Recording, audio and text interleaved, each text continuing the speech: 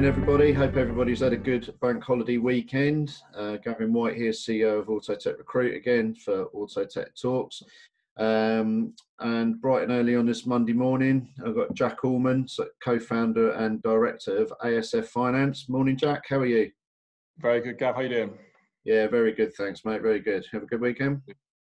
Yeah, very nice. Nice bank holiday weekend. Obviously not the same as normal, but good all the same. Thank you.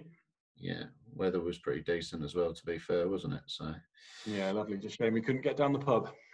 yeah. So okay, so for those of you who know, do you want to just give a quick background of what you do, Jack? Yeah, absolutely. So at Auto Service Finance, we provide very simple alternative payment options to the automotive aftermarket.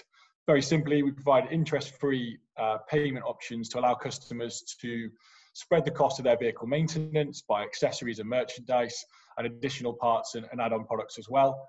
Obviously, helping customers to sell more of the work, helping customers to buy more of the work that gets identified on their vehicle, and allowing dealers to maximise those revenue opportunities. We currently work with about just over 50% of the AM100, so it's a growing concept and something we've seen accelerate massively through this period as well.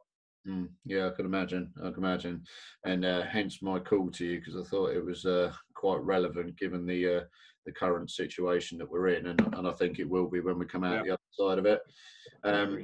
So yeah, I mean, part of the reason why when I called you the other week to see if you wanted to be part of this, I think, obviously, FinTech industries that you're involved in at the moment, and I think they're becoming more and more of our daily lives as a consumer, business, everything, and I thought you can kind of see, well, we've seen how it's gone through changes in the last decade, and actually you could see what the future was probably going to look like as well. But the COVID-19 situation actually has accelerated that now, and so a few questions that we've put together for you today. So I'll start off with the first one, and vehicle design significantly impacted by disruptive technologies. However, it doesn't appear that it's filtered through to the automotive aftermarket. Would you agree that the sector's been slow to adopt in digitalisation? Yeah, I mean, I think it's an interesting point, like you say. I mean, if we dial specifically into the aftermarket side of it, I think it's not necessarily an unfair argument to present. I think obviously huge amounts of investment goes into the research and design and the manufacturing of vehicles and new concepts. Obviously, the pressure for most manufacturers to do that in electric vehicles is huge. Hence the collaboration we're seeing across manufacturers there. And I guess in turn that makes it difficult, I suppose, for them to put that same investment into all other areas of the industry or of their businesses. And I think at times it maybe has lagged behind a little bit, particularly in some of the more process-driven elements that I think digitalisation can bring. My background previously was in vehicle health check systems, which I think is probably quite a decent example of how the industry is adopting digitalisation.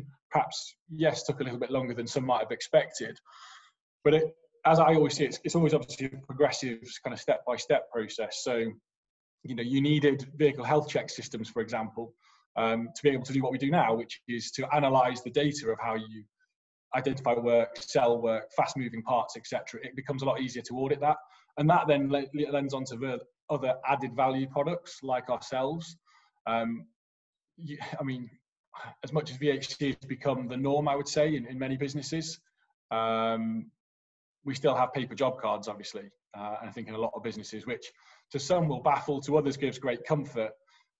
Like you said on the intro there, I think coronavirus will accelerate a lot of things. I think it will enhance a lot of digital processes that were, to be fair to the industry, already in the offing, but perhaps didn't have the resource, time, or weren't necessarily compelled to do quite as quickly. But I think for one, this could spell the end of the paper job card for nothing more than hygiene reasons, if anything. No one really wants to be handing bits of paper. It's why many businesses won't be accepting cash at the moment. And simple things like signing a paper job card with a pen. Again, I think many customers will be reluctant to do that. I imagine many businesses that are opening this week and next will be going down to that very detail and removing a shared pen, for example, and moving to a digital signature, which again vehicle health check systems enable, lots of video systems, dealer management, garage management tools.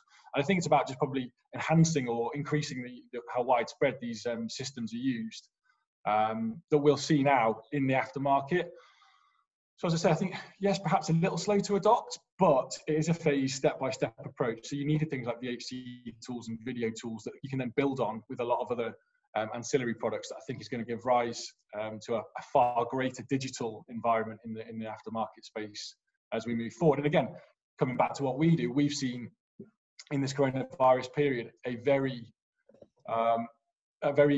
big increase really in the traction with our existing sites in how they want to use it across wider parts of their business, but also businesses that we don't currently work with, saying that we recognise we need a digital process, and part of that process is payments.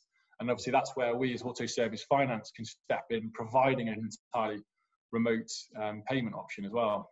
Yeah, agree.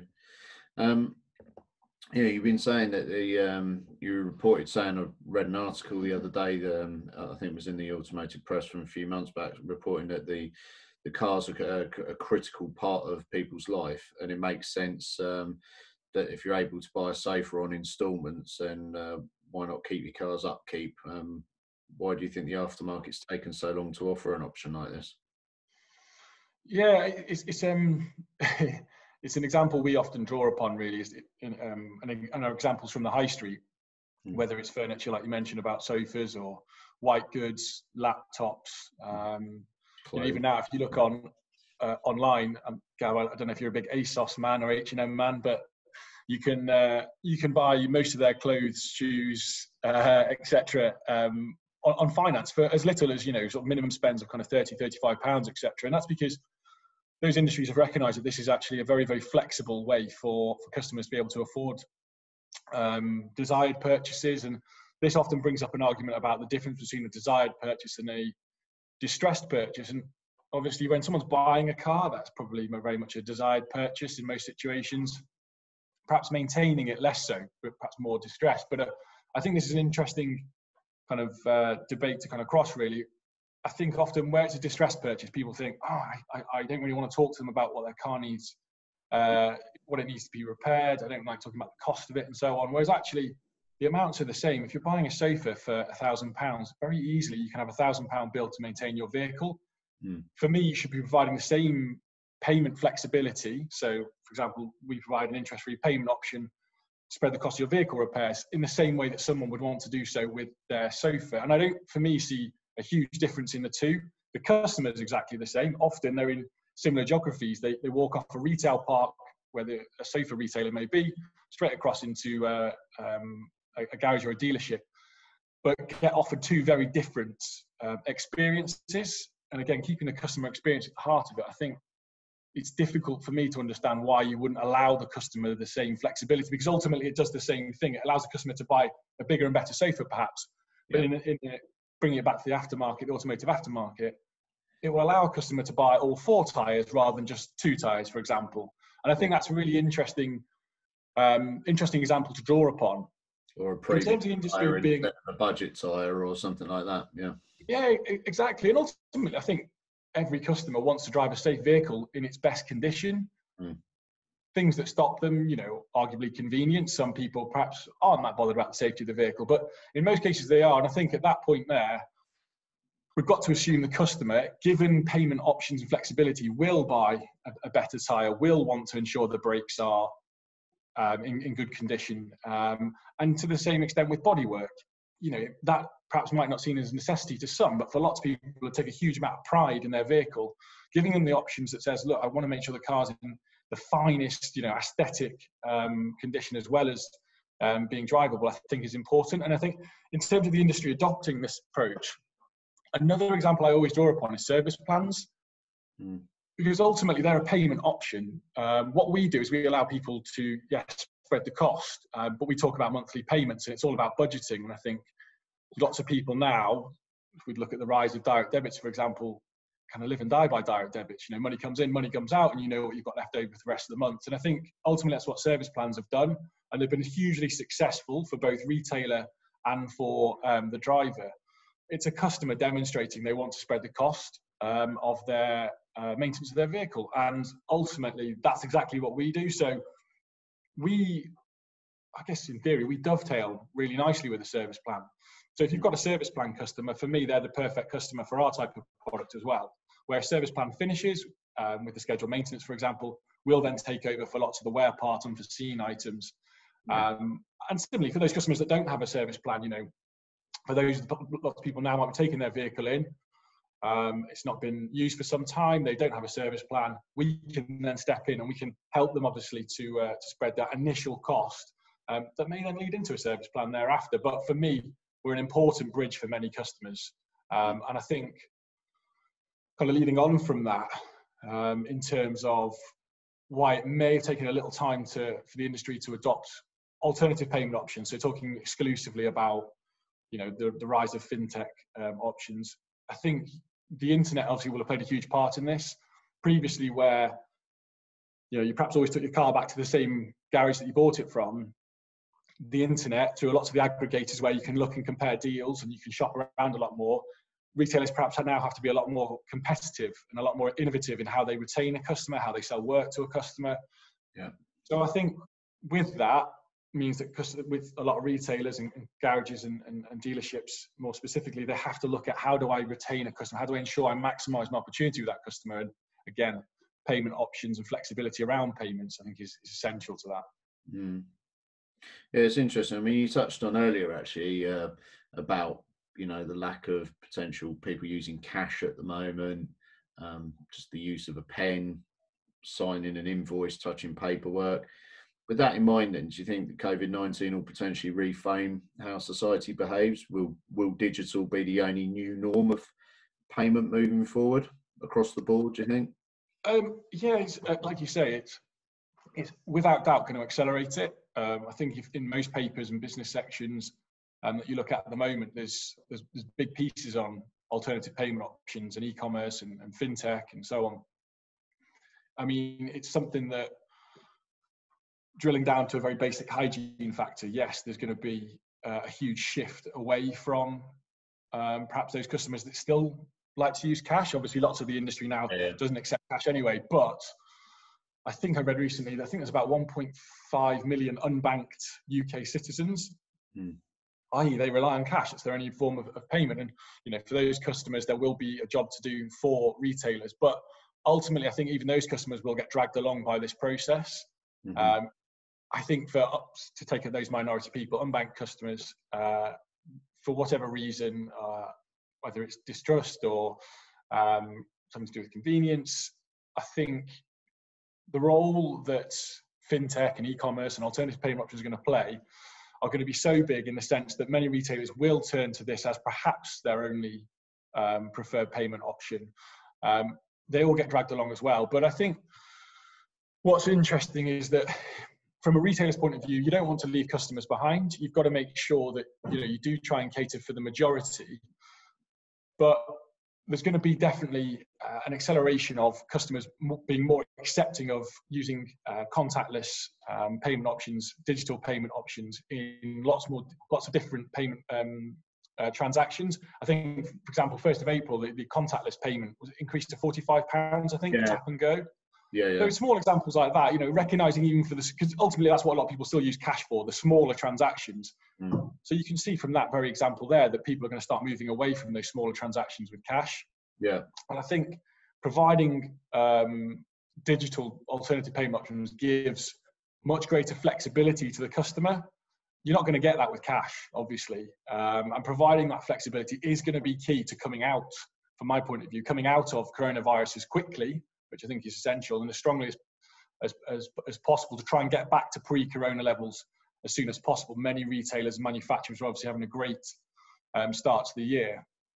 So providing those payment options, encouraging customers to spend money is going to be key, obviously in the right way and when people feel safe to do so. So I think it will become the new norm, and people keep talking about what the new normal is going to be. It will become the new norm. It already is the new norm for a lot of customers. I think it will just accelerate it even more so for those, and it will drag along those that perhaps were a little bit reticent before, just through, again, basic hygiene and limitations placed on them by retailers. Well, look how many of us are now using Zoom and Microsoft Teams and Skype and everything else over as much as we have done over the last 6 weeks. You know, me being one of them was probably, you know, still stuck in your ways a little bit, like getting out in the car, driving 200 miles to have a face-to-face meeting. You know, I think that's going to completely change the way people do business potentially moving forward now, you know. So I agree, and I think what's really interesting is how far, you know, digital can take us. And it happened just literally overnight because people have had to do it, you know. Yeah, exactly. And I think it's what's exciting as well is how quickly it's happened. And then suddenly, like you say, I'm not driving 200 miles to a meeting, frees up a lot more time, and it then plays into convenience. And convenience is an incredibly powerful force for why people do things. If it's convenient, people are more likely to do it and repeat doing it. And I think payments can go a long way to do this. There's some really exciting technology coming out. You know, for one, it's a bit of a buzzword, but open banking, which essentially will initiate much faster payments between retailers and customers in a far more secure and also cheaper way for many retailers. But also the way that, I mean, you'll have seen that in supermarkets, you have self-check-in terminals, checkout payment options. But I think you're going to start to see the rise of even more convenient options. So the fact, you know, my local Sainsbury's here is doing it. They've removed all tills altogether. So you purely, you know, use your app and you pay as you go, and you walk out the store without, as you would see, physically paying. You're going to start to see more and more of that, about the way that people can use, you know, physical options to pay. So, I mean, we're all familiar with Apple Pay, using a fingerprint to pay. As we start to use things like Zoom and more digital-based payments, we're also going to start to be able to leverage, again, the behavior of the way someone moves around a keyboard and uses their keyboard, whether that's swiping or tapping, etc. That all builds a pattern on an individual, so that you can build a transaction securely based on them recognizing how you swipe, how you tap, and so on. And I think all these sorts of things are going to become even more convenient. So you can go in and out of a shop without, as you would see it traditionally, paying a till. In many changing rooms, you know, I think it's H&M now, they're looking at, can you pay just by using a QR code, getting finance within the changing room once you're trying on clothes, for example. This will start to become the new normal. Some will be slower to adopt, but it will get there. Yeah, so I mean, just touching on the point you made earlier, I mean, during the pandemic, obviously requests for contactless payments and transactions have grown. However, this could face to extended more than just payments. When contactless options, do you think the aftermarket will begin to adopt following this? I mean, I think we probably just touched on some of that really, but, you know, I think, you know, you always see a bit of a trend potentially. I'm not just putting a blanket across here, but, you know, the dealers seem to adopt this first, and then, you know, the aftermarket will probably pick this up, you know, 6 months, a year, 2 years later down the line. But again, you know, I know your business is very much at the moment sort of dealer based mainly, but, you know, do you see this changing for you guys moving forward? Yeah, absolutely. I mean, I think for me, for the last few years, regardless of coronavirus, I think there's been a dilution really of that divide between the main dealer and independent sector as well. I think, again, the internet will have driven that a lot, but I think also customers are far more willing to shop around, to travel. So I think we're seeing a convergence really of the market, and I think as a result, we're going to see similar approaches or processes adopted across, whether that's a main branded dealer right down to a small independent garage. I think largely data will do a lot of that. So people wanting to be far more analytical in the way that they run their businesses, removing cash out of that, having digital payments, again, is a huge part of doing so. And I think the role of contactless and kind of no-touch approaches brought upon by Corona will be really interesting to see, because I think some will be more obvious than others. We mentioned you know, the removal of a paper job card, for example, but with others they'll be more long-standing or perhaps less obvious at this point. I mean, for example, from our point of view, we've seen a huge surge in engagement, as I say, from our new sites, from new sites and existing sites rather. One of the technologies we've been working on is that we've released recently and seen really good early traction, is pre-approval technology. So allowing customers to check before they go onto site what their interest-free credit limit would be with us, for example. So again, helping to encourage the customer to come, or to rather to initiate their car being repaired where they may be sat at home, like you said, about the impact that coronavirus will have on people's pockets, and about people who've been furloughed or unfortunately lost jobs, etc. And it will help to accelerate that. Similarly, we're taking that steps further with many of the integrations we've now done with the major garage and dealer management systems, lots of the leading VHC systems and video systems, to allow, again, a contactless approach to communicating what work we're doing, which obviously has been commonplace for a number of years, but now also being able to authorize, but most importantly, pay for that work. Traditionally, it may be that you had to physically, obviously, the only thing you had to do really to come on site, if there was collect and delivery available, would be to pay for that work, which again seems alien if you look at other industries or other things that you might pay for, that you would all do on your phone or on your computer. I don't see why the industry can't do that. And again, that's what we're seeing accelerate. But then if you take it away from just payments, in terms of what will become contactless, I think it's going to be really interesting. I think many businesses did an amazing job right from the outset from coronavirus. And it's one thing I would say that, I don't know about yourself with your business, but what's really, really encouraging to see is that obviously the industry kind of shut down on itself within a matter of days following the announcement. But really quickly it went from, look, crikey, this is pretty grim, to relaunch planning, bounce back planning, whatever it was. So it was about what plans we put in place to reopen. Now, reopen obviously the date was unknown, still largely a grey area at the moment. But it's really encouraging that straight away it was like, right, we need to get back to where we were. So let's put a plan in place so that when we do relaunch, we can hit the ground running as fast as possible. So, and then lots of them, as I say, put in things, mobile services. So could they get vans on the road to people's homes, and could they repair the vehicle on the driveway or at the side of the road? And I think that's something that perhaps might not go away. That might be something that actually grows as people become more used to the idea of services coming to them. We look at, I guess, the role of collect and delivery for Amazon parcels and so on. People just assume for stuff to come more and more towards them. And I think that might be something that sticks and perhaps even grows. And in addition to obviously the traditional collect and delivery services that may exist. But then if we look at more, I guess, the process of someone bringing a car in, you and I have chatted previously about the role that, the tread and alignment ramps, may play. If someone brings their vehicle onto site, or if it's delivered onto site, can they just, like we say, have a driving reception area, they go over tread and wheel alignment. There may well be a self-service check-in terminal, which again, there's early movements of in the industry, and I think we'll see an acceleration of those. The whole McDonald's approach, check yourself in. You can get on a plane.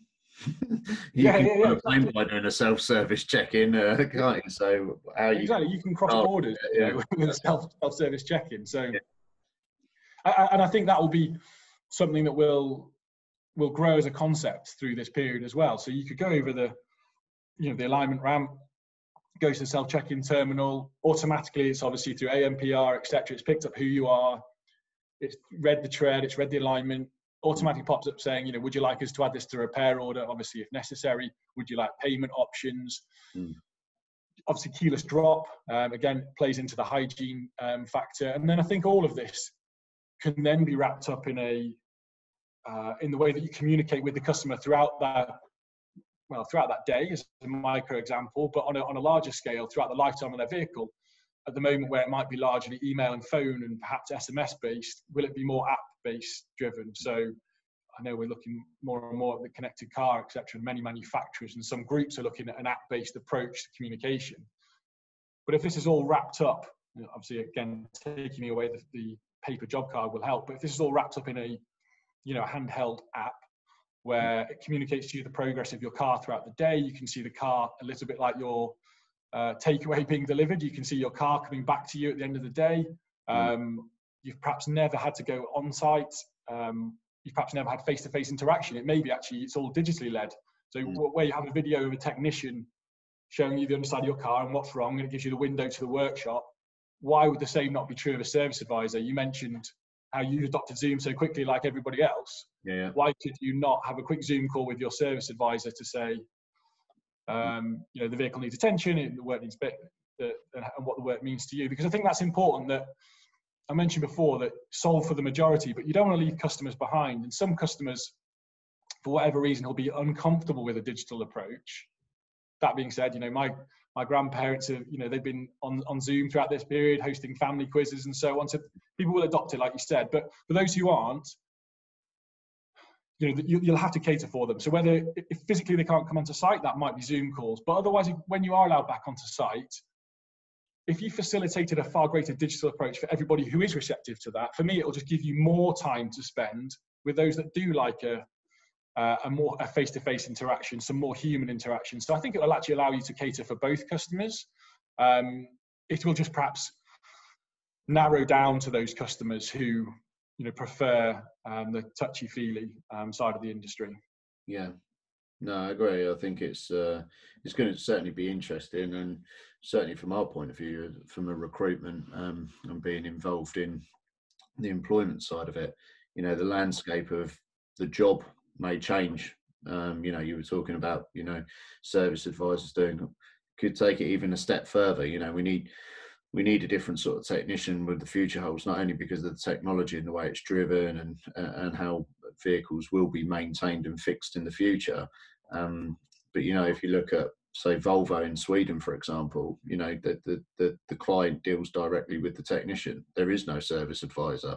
So your technician is your GP, your dentist, and that approach, and all this technology can enhance that.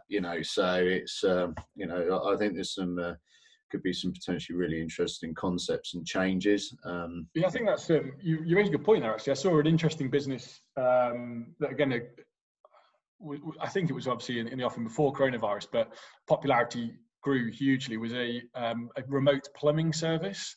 Right. And it's something that I guess you may be looking at internally yourselves with your, the flexibility you provide around technicians, but the idea that could you remotely assist someone. So with this plumbing business, they would, through a Zoom call, they would guide you, obviously around elements that are safe, but they would guide you around, what's the leak, try this, try that. So for an hourly rate or, a solution-based rate, you could be guided at home by a remote plumber. Could similar things be done on the vehicle? Perhaps a little bit more difficult, but it'll be interesting to see what is born out of this in terms of the way that society does. My plumbing would end up in a worse situation than it would. Yeah, me too. Not costing me more money than if I just got a guy out. So yeah, I'm not saying he couldn't do it, because obviously there's people like my dad, for example. He's pretty handy round a car. Can if it means it's going to save him a few £100 taking his car to an Audi dealership or something like that to get it done, and he can figure it out himself, then why not? There's people have got appetite for that thirst to keep learning and try and solve them problems themselves. And as long as that exists, then these situations or solutions will always have a place, won't they, in society? So yeah, definitely.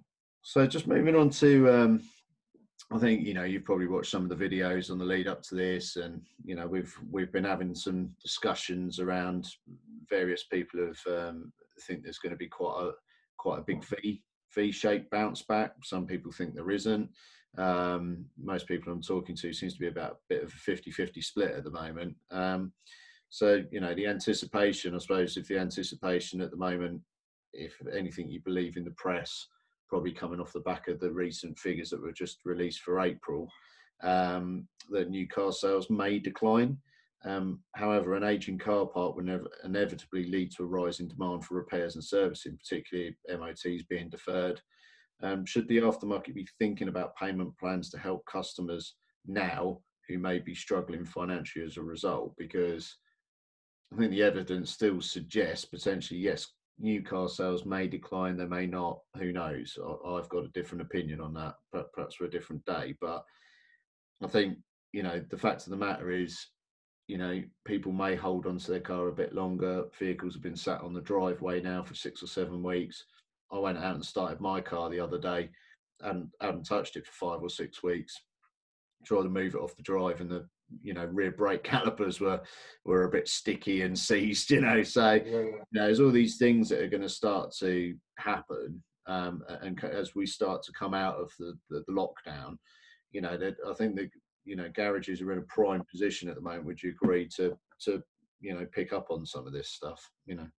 Yeah, I think so. And like you say, I mean, forecast to a large degree, but there's definitely going to be a challenge on new car sales. How quickly they return is, again, remains to be seen, but whether that's based on supply here or supply coming in from from other markets, there's going to be certain short-term challenges on that, which will give rise, obviously, like you say, to an aging vehicle park, and but also, I guess, gives rise to an opportunity in the used sector as well.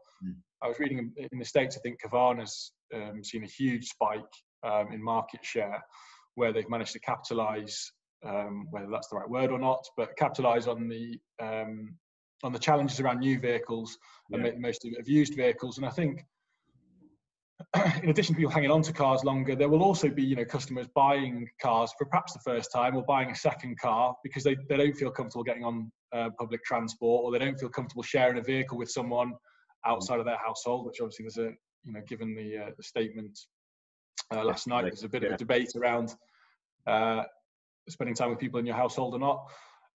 So I think there's definitely going to be yes, there'll be challenges, but there'll be massive opportunities, I think, for the market in terms of making the most of the Corona period. And ultimately, no one likes a period where you're not selling as many new cars as you'd hope. But I think it's about making the most of the opportunity that does present itself, and whether that is in an aging vehicle park, or it's also in maximising the used vehicle opportunity. I think there's going to be really interesting trends again that will come out of this. It's interesting because we actually already, we largely exist in a situation from auto service finance point of view, where we help customers is where there's an unforeseen cost.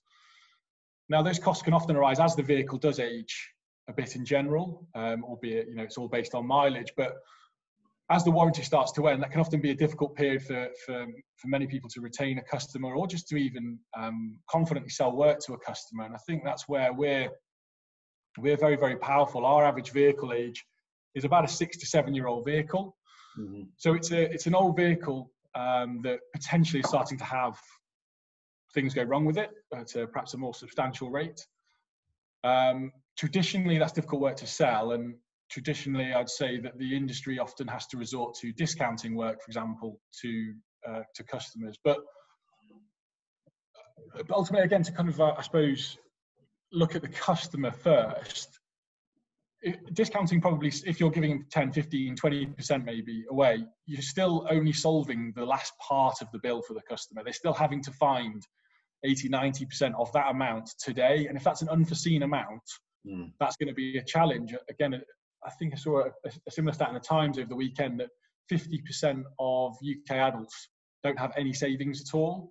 So if you've been on furlough, or if you've had your hours reduced and therefore income reduced in some way, and perhaps some sadly have lost their jobs as well, giving discount isn't going to solve that problem for that customer. They've still got to find that unforeseen amount today. I saw Robert Forrester tweeting about, I think it's 50% of their retail customers are service plan customers, and the positivity that's provided for both them as a business, but also for the customer. And I think that's a key thing, that it's about budgeting. It's not about one-off discounts. It's about how do you let customers put unforeseen transactions back into their monthly budgeting plans. It's difficult to think, if you get presented with a £600 transaction, if you're given 10% off, can I still afford £540 today? That's kind of hard to work out. If that's broken down and say, look, it's £200 a month for the next 3 months, and you don't have to pay anything today, you can very quickly start to think, okay, well, I know I'm getting paid in 10, 20, 30 days time. I can afford £200 out of that paycheck and £200 a month moving forward. And that's the facility that we provide. Our most popular product allows customers to spread the cost completely interest-free. And I think that's key. And also, again, draws on the comparison to service plans. We know this is how customers like to transact. So I think providing payment plans, whatever terms you want to call them, payment options, being flexible for the customer beyond offering a cursory 10, 15% discount, I think is important. And the discounting elements is a key talking point we use in our business internally as well, because for me, discounting is a really, really difficult thing to address. It sort of says to me that the price I told you the job wasn't actually the price. It was the price I was hoping to get, but in reality, I can actually afford to sell it to you for less. It erodes the quality and the value of the work that you're providing as well. Whereas I think if you can say confidently, look, it's £600 or it's £200 a month for the next 3 months, you're still maintaining that work, the quality of the work that you're providing is worth £600. But you are also looking after the customer and providing flexibility. Yeah. That flexibility will encourage customers to come out and spend, which again is important to a fast recovery. Mm. So whether you've got a service plan or not, again, providing us as that kind of additional next step as part of the armory.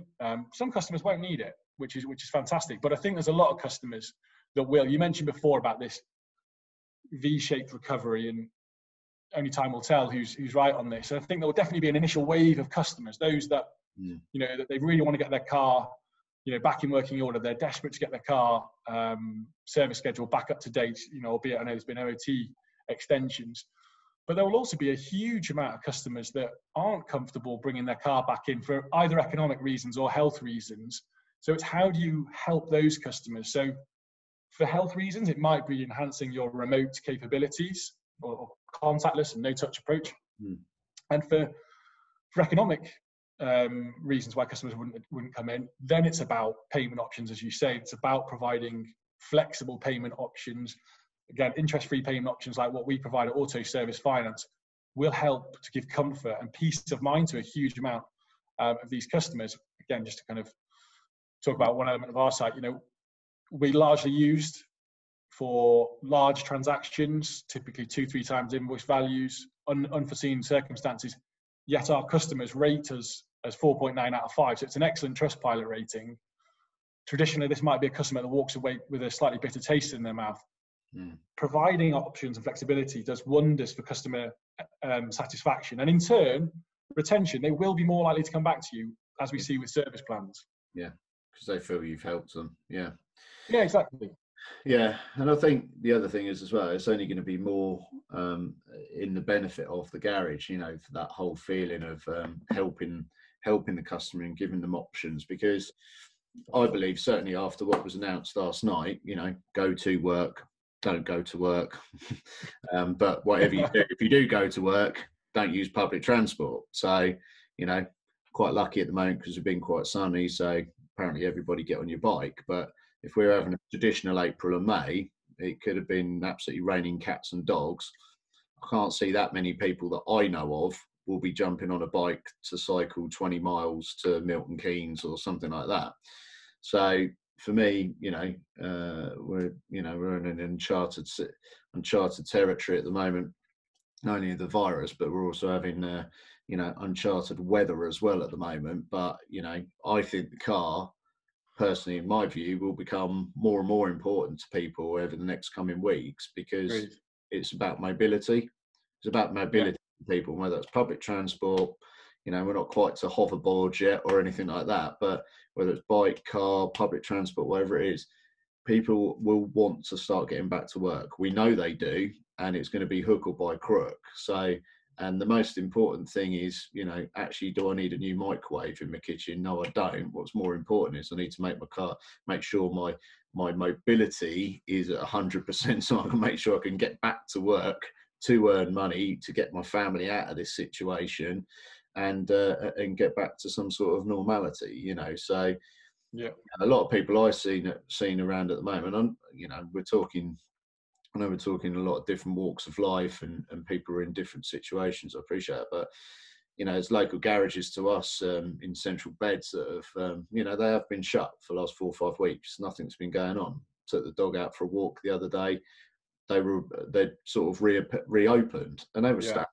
There was cars everywhere. There was cars outside. All their ramps were full up, tyres piling up, being delivered. So you could see people were starting to think that way, about, right, I need to get my stuff back in order, because the moment the government do say, right, everyone back to work, kids back to school, the most important thing, and because we're still so wedded to our car in this country, a bit like they are in America, it's, I still think it's going to be one of the top things for people this year. And I think the other thing is as well, other luxuries that people probably would have spent money on this year, like, a couple of foreign holidays potentially, I don't think that's going to happen now. You know, who's going to want to leave the country to then come back in the country and be quarantined for 14 days?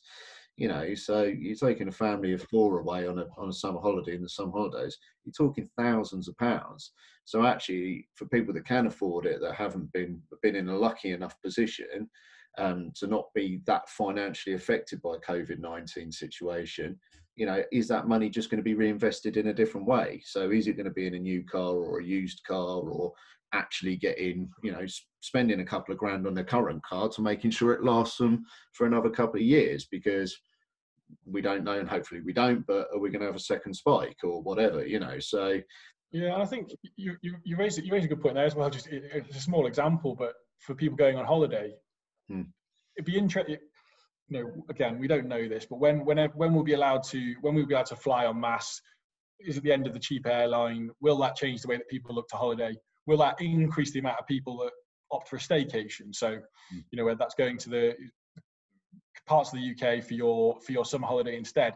Yeah. That again, like you're saying before, it gives further rise to how important the car will be to people. So previously you may have flown to your holiday. Now you may well drive. So is it spending a couple of £1,000s making sure your car is ready for that holiday? Is it buying a roof box, accessories? Yeah, roof box, tow bars, etc. You know, trailers. Is it that's going to suddenly start to see an increase across the industry? So it's these knock-on effects that I think are difficult to see at the moment, but there's definitely going to be a change in the way that people behave. But like you say, I think the car will be central to it. I think there's no doubt that the car will actually be quite critical to the UK recovering very quickly. And I think as soon as the car industry is allowed, you know, it's a bit of a bellwether industry, as soon as it's allowed to go back en masse, we'll start to see, you know, manufacturing and production and output of the country increase significantly. We'll literally mobilize the country again. So it's, I think it's essential that as soon as we can get back to some level of normality.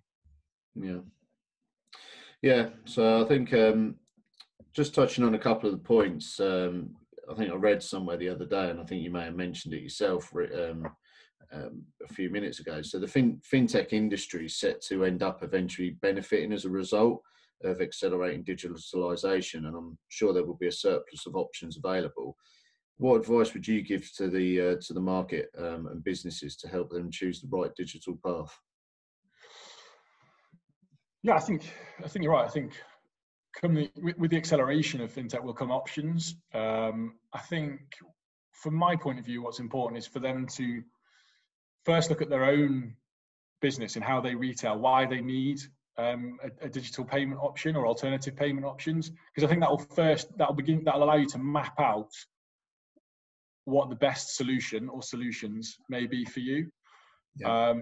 So I mentioned before that, yes, you know, our core product and what we provide to kind of well over 50% of the market is interest-free payment options. We also now have the ability to act as a merchant service provider, so we can take direct payments as well, so facilitating, you know, remote card transactions.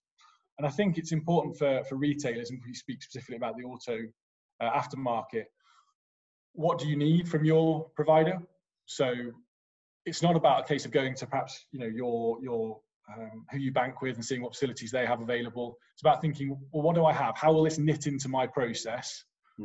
Because ultimately you don't want to have to disrupt anything to simply introduce one more element to your business. So if it can knit seamlessly into your existing processes, so again, thinking aftermarket, if that's your VHC process, perhaps your video provider, your garage management tool, will it knit into that process? Does it allow a split process where someone could get authorized for work, accepted for a payment option, and then do all the payment side once the work's completed, so it follows the current flow of a transaction as we do? I think that's important. I think if you simply look at perhaps who's the biggest and cheapest, I think you may then become unstuck with some of the more important details like accept rates, minimum and maximum transaction values, for example. So it's about looking at the detail and how those things will knit into your existing process, as I say. Yeah. And I think that then will lead you down the path of working with specialists that will then ultimately give you a much, much faster adoption from both your own employees, but then also your customer base as well. For example, you know, we have designed a process that is very intuitive and simple for whether that's service advisors, service managers, workshop advisors, managers, or technicians to use, but also is a very, very simple and very easy system to digest from the customer's point of view. So it's not confusing. It's very simple. It's laid out nicely. It can be co-branded and so on. And I think that's important. That would you be willing to put your name to them? So ultimately, they will represent you in some form or another. These digital payment providers or digital options. Would you be happy putting your name on there and your customers interacting with it? That's something that we keep at the forefront of what we do. You know, ultimately, our customer is someone else's customer first. You know, we get them second, as it were. And I think we always need to remember that. You know, we're not a payday loan company. We're not scouring the internet for these customers. You know, we're helping someone else's customers to transact. And I think that's key. And I mentioned before about our excellent Trustpilot rating. Keeping that at the center of your decision-making process will be key. But I would resort back to making sure you use specialists. So, you know, we've been working now for 4 or 5 years in this industry. We've got a very, very refined process that's now embedded into lots of the additional third-party systems as well, as I mentioned before, whether that's VHC tools and video providers, etc. That is going to create a much faster adoption, a much faster acceptance of these alternative payment options for the customers. And again, I would say try and solve for the majority. If you try to provide the perfect solution for every single one of your customers, I think you'll just be paralyzed in analysis there. I don't think you'll ever get to the end solution. Try and solve for the majority. The majority will be accepting and adopt it, and then you can start to refine it thereafter. A bit like yesterday's speech, then. trying to build something for the masses never worked. Exactly. So just a last couple of closing points, and this is something that we're looking. Well, it's thrust into our industry at the moment in the recruitment sector.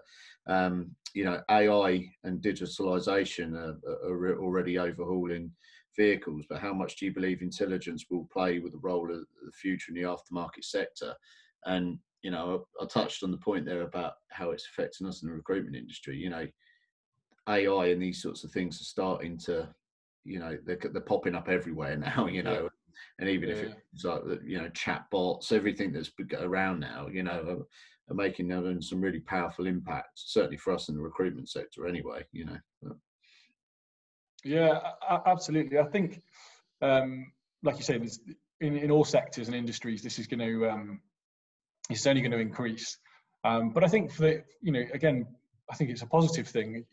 Going back, yes, there are some customers that will be slower to adopt this, but again, they will arguably become more comfortable with it because of the current situation. And, you know, like it or not, they will be dragged along arguably by this process. But as I say, I think it's all very positive. I think if you look at the next generation of vehicles, so if that's electric cars and then perhaps autonomous vehicles, they're going to be driven hugely by AI and a digital process and machine learning. And again, there are elements that we use within our business already, the way that we score and decision applicants. This will then lead itself onto how the car is communicated to the customer through the manufacturer and connected cars, and obviously driven by the onboard computers.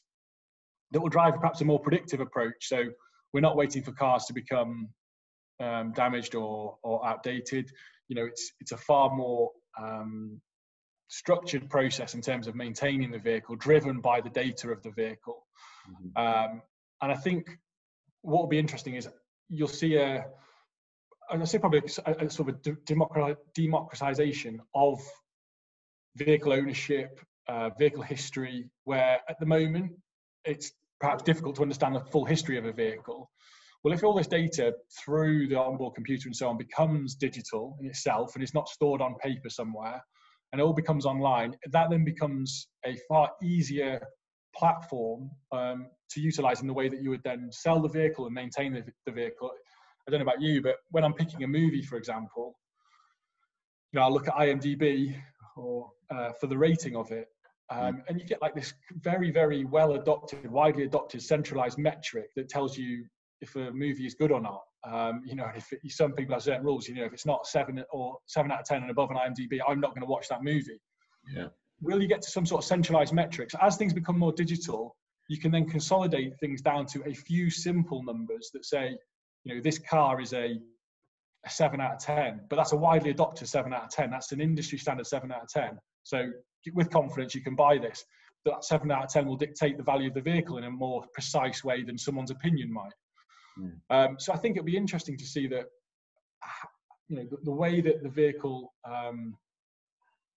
morphs into its electric state, but also the existing vehicle park, which is huge and it's not going anywhere fast. How will that be affected is going to be really, really fascinating to see. And I think the way that again lends itself into other processes and remote processes, whether that's linking in, online service booking, for example. You can book a dentist appointment online. You can't do that necessarily with booking your service appointment on time for your vehicle. Linking that into QR codes, ANPR, driving service receptions, booked appointment times, like with a dentist, rather than all just coming in at 8 o'clock. These are all small digital examples that actually could really become a reality very, very quickly. If that all then gets compressed into a far more digitally led approach, then gives rise to much greater data, there will be then a massive drawdown on that data in how people behave, how people use cars, shared mobility.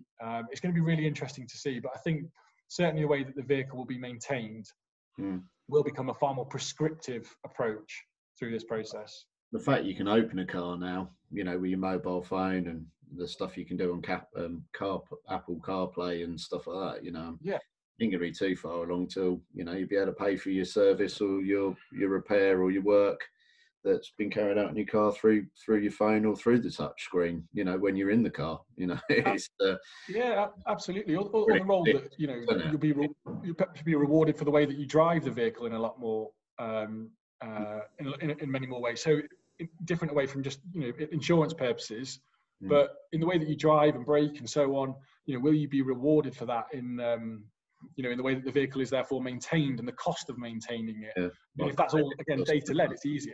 Yeah, absolutely. Yeah, interesting times ahead. It's a lot of the ability, and that's already there, isn't it? It's just when do they release it onto the consumers, when the consumer's appetite's ready to swallow it, if you like. So as a final question before we close up. So how can the automotive aftermarket ensure that they emerge positively by adopting digital practices? Are there simple tips you can share? And I think you touched on a few probably in the previous couple of questions about looking at the strategies of what the business is, perhaps not going too crazy with certain things and trying to put too much in at once, but is there any sort of standout tips that you can share? I think it's again, it's a bit of a buzzword, but collaboration for me would be pretty key. I think the industry is really, really good at manufacturing vehicles, maintaining vehicles, and a number of other areas around that. And I would say that obviously from my point of view, being a supplier into the industry, would be to welcome those suppliers in to the business. So work with them collaboratively to create the best solutions. So rather than there being kind of an us and them approach at times, it's very much saying, right, we're good at doing our element of the business. So whether that's manufacturing, selling and repairing vehicles, you're good at doing your area of your business. How do we work much more closely together? I think that will create the best solution in the fastest possible way. So for me, it'd be welcoming these approaches, perhaps viewing them with a cautious eye if we're unsure of them, but welcoming them to say, right, what is the best common solution? Because ultimately, again, I would stress that the customer is so important within this. It can be easy for us to assume sometimes in the industry that the customer won't like this because the customer's not used to it. Well, the customer's not used to it when it comes to buying and selling and repairing their vehicle, perhaps, but they are in lots of other areas of their life. We mentioned before about buying sofas, but whether it's you're doing your shopping online now, whether you're meeting friends and family via Zoom calls, whether you're moving around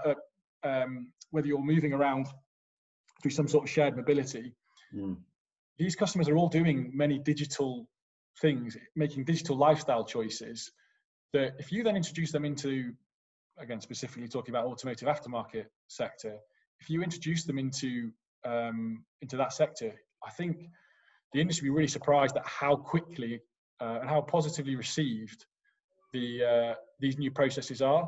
So from my point of view, I think, just kind of summarize from our side, is I would work closely with suppliers and retailers and manufacturers and so on, as we do. So we have links with OEMs and groups and so on, to work out the best common solution, which will allow them to very quickly knit together all of their suppliers. So if that's garage management, dealer management systems, video, VHC, you can knit all those together to create a very, very effective digital process that isn't disruptive for the customer and actually will enhance customer experience, but allow you, most importantly, to maximize revenue opportunities. No, I think it's things that are, since running our business for the last 10 years, I think it's things that is certainly on people's radar. I've probably seen it more in the last couple of years than I have done in the previous 8 years before that, where, people are starting to link the services together now, because it just makes it slicker, quicker, more efficient, instead of trying to deal with 10 different people in 10 different areas, when all of this stuff, we're talking generally on about a lot of stuff is software, and as long as you've got open-ended APIs and you can link stuff together, then a lot more stuff than I know about, that's for sure. But it's and it's the things like that is possible. And I think you're absolutely right. I mean, that's our approach throughout this process. It takes time to understand. I think some people can be, should we say, scared of this stuff or reluctant to get involved in it because they don't understand it. And that's not just from a consumer point of view, that's from decision-making people within our industry and sector as well. It's kind of like, oh, I'll stay clear of that because I don't really know what an API is. So, so it's, but, anything's possible at the moment, isn't it? And I think we've demonstrated that over the last couple of months, that how quickly people can adopt. And, like you were saying earlier, my grandparents are the same, trying to show them how to use an iPad 2 years ago was like literally going to the dentist and having all your teeth pulled out. But, within a matter of weeks, recently, they've managed to figure out all sorts of different apps. And, so when the need is required, humans as a whole will figure a way around how to, become more robust and survive, at the end of the day. So, and, and I think technology is only something that can enhance that moving forward, and just make that better experience for everyone, really. So, well, great, Jack. Thanks for today. Really appreciate it. It's, something different. I know we've talked about the industry, from a parts perspective and training and some other things, but I think this is an area that's really interesting because it's not just about finance, and that's what I think what I wanted to try and sort of demonstrate today, and we talked about quite a bit. It's not just about the money, the percentage, the calculation at the end. Ultimately, that's everybody's end game. I get that, but so this area, the sort of FinTech, the payment culture, it's very engrossing how everything stitches together on that. You start looking in detail at the social fabric and culture of the current consumer out there, their mentality, their buying trends, all these sorts of stuff, and it's a really big subject to talk about. And I think it's one certainly for me interests me because I think it's interesting to see how the direction of the industry is going and what the future holds for us all, really. And thanks for coming on today and sharing your insightful thoughts. And no, not at all. Thanks for having me on. ASF, knowing we've worked together for a couple of years now, and we use your product on our training side, and it just proves that we've actually managed to get people that want to do training courses have actually taken Jack's product out on finance. So if you can do training courses on it, then there's no reason why you can't get one of your consumers to pay for their tyres, oil, consumables, and any other major repairs that they need doing. So it's I think it's just the way you set it up, like Jack says, and then how you promote it and engage it with your customers, because we've certainly used it and it's worked very well for us. So thanks again, mate. Look after yourself and speak to you soon. Thanks a lot. Cheers, Gav. Cheers.